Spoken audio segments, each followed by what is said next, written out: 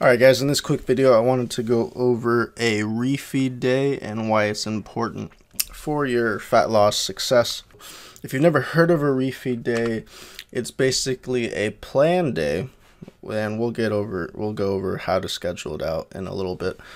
But it's either a planned day or an unplanned day where you purposefully increase your calories from carbs by 400 to 600 calories, or if you want to put that in grams, it's about 100 to 150 grams of carbs, extra carbs that you already have. So the macros that you already calculated, this is going to be 100 to 150 grams more than what you already calculated from the carbs. And for this day, you won't be losing weight for this day. You won't be in a caloric deficit for this day.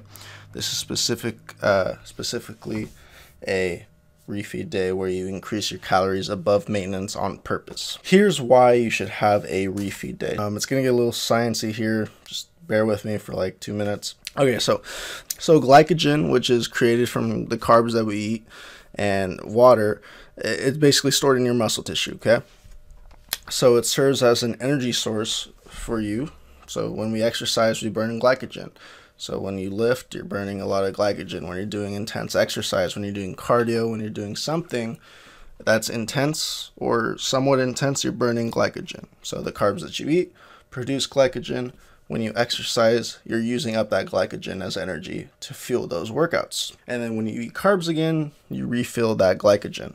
I hope that makes sense. So when you're cutting calories, you're obviously cutting carbs a little bit, right? You're not eating as much carbs as you would if you were just normally not trying to diet down.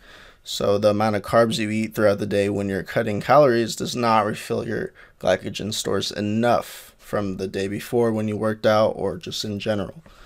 As a result of having depleted glycogen stores from cutting calories, your training performance decreases, and that's a bad thing. We don't want that to happen. So that's where refeed days come in, and it's where you purposely increase carbs to refill those depleted glycogen stores that you had depleted glycogen stores because we're cutting, and that's why we have a refeed day. What are the benefits of a refeed day? So the psychological benefits. So a refeed day simply just makes dieting easier by allowing you a day of non-dieting. This isn't to be confused with a cheat day. A cheat day is where you would increase your calories not just from carbs, you would increase it everywhere from fat and carbs. This is specifically, a refeed day is specifically where you increase just carbs. You can increase a little bit of fat, it's going to happen since you're increasing calories, but it's mostly like 90% of it should be from carbs. This can help, another benefit is it can help reduce the mental stress of dieting from allowing you to take a break. So the second thing is a motivation. By knowing each week that you get to take a break helps you stay motivated to stay cutting calories for the days that aren't your refeed days or your breaks, if that makes sense. So knowing that, okay, on Thursday I get to have more calories, so today I'm not going to eat more because I already know that I'm going to be able to eat more the next day or whatever. So it helps you a little bit think about it that way in terms of dieting. Before I show you how to plan out your refeed day, here's what may, and for most of you will happen after a refeed day. So as described earlier, glycogen is partially made up of water. So therefore, when you eat carbohydrates, your glycogen levels go up. Those are partially made of water, therefore you may weigh more the next day. And I don't want you guys to freak out. It's not fat, it's just the glycogen stores that you just replenished, and that's why you might gain weight the next day. Now, if you went overboard and you had a cheat day, like I told you that a refeed day is not, if you went overboard, had an excess of 1,000 calories, then yes, some of it may be fat, but a refeed day is not that, it's just where you increase carbs. Either way, whether you cheat, which I do not recommend at all, just get back on track the next day. Just keep going at it. Your weight should go back to what it was before the refeed day after a day or two. So here's two ways to plan out your refeed day. So number one, I prefer method number two, but let's go over number one first. So number one is to plan it out ahead of time.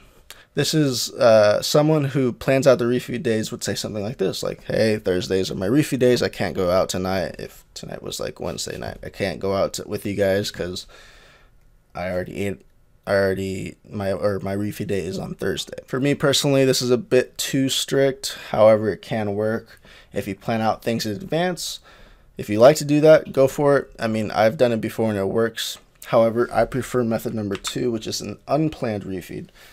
And it's still once a week, but I like this version better because shit happens. Let's be honest with ourselves. Social events happens. The days where all your friends plan a last minute movie night, Dave and Buster's night, or some event that, hey, we're all gonna go out to eat, or we're gonna go get drinks, whatever.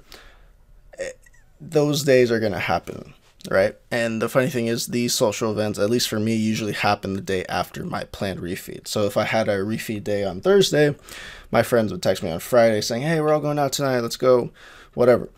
And I couldn't go. Or if I did go, my whole week of dieting basically went out the window because I already had, that would be like 2 days of eating above my caloric deficit by a lot, which would offset the other days where I was low in calories.